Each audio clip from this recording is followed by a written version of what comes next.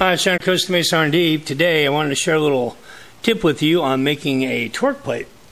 A lot of people use a hole saw to get most of the material out, and it's a lot easier than drilling a whole bunch of holes in here and having chips go everywhere. The trick is to drill a hole like this so that your chips have some place to go. And I'm going to show you how this is done. I've already drilled the hole on this last piece I'm going to cut, just to show you how this is done. Once you get your hole saw centered, you can go ahead and mill it out.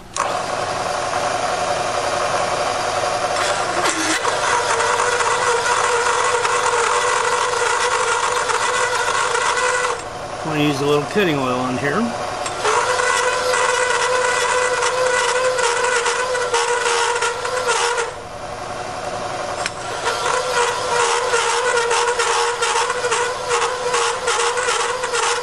Without the hole, we'd have these chips all trying to pack up in here.